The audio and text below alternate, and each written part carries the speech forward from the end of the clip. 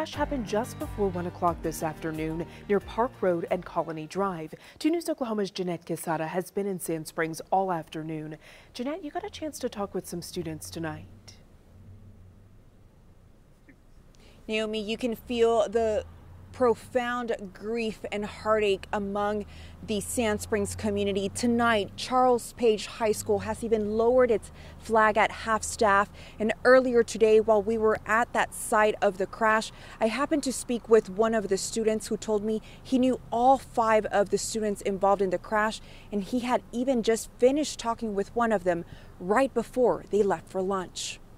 Completely shocked. You never think of something like this to happen around here. The Sand Springs community suffered a devastating loss Tuesday afternoon. This is the area where 5 teens crashed along Colony Drive, just about a mile from Charles Page High School. Sand Springs police say they responded to a rollover crash at 12:40. They said inside the car were 5 students total, 3 women and 2 men. All of them Charles Page High School students. Brody Rutledge is a senior. He says he heard the first responder sirens. I was at my buddy's house. He lives right over there in the colony, and we were at lunch.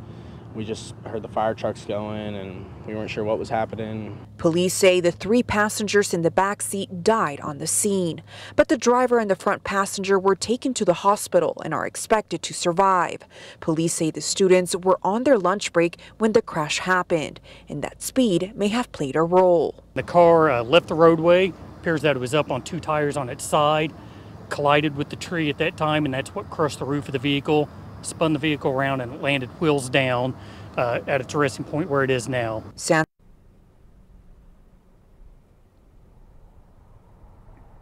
And tonight, Sand Springs Public Schools is asking the community to keep the students and their loved ones in their prayers. Live from Sand Springs, Jeanette Quesada, 2 News Oklahoma.